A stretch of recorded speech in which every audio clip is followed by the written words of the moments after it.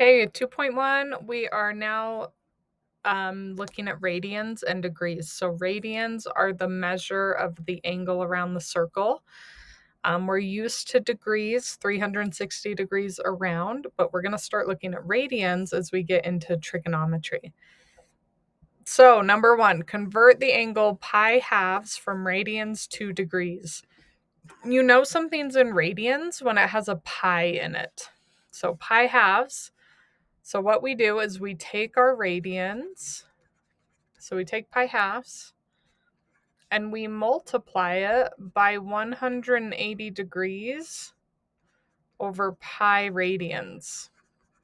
And what happens is our pi's cancel out, our pi radians, and we're left with 180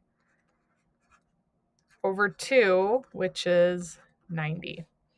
So pi halves is 90 degrees. Those are equivalent, just different ways of measuring.